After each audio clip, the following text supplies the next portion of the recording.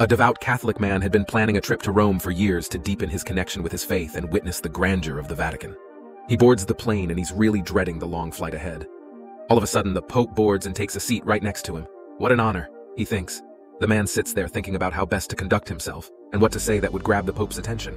Then, the Pope takes out a golf pencil and starts doing a crossword puzzle from the newspaper. Wow, His Holiness does crossword puzzles. The man thinks, I hope he asks me for help. That'll be my end for a wonderful conversation. The Pope completes the other squares except 2, which make him contemplate. Soon enough, the Pope leans over and asks the man, do you know a 4-letter word for a woman that ends in UNT? The man is momentarily stunned.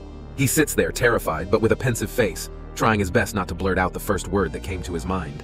The man thinks, the Pope won't speak to me this whole flight if I say what first came to mind.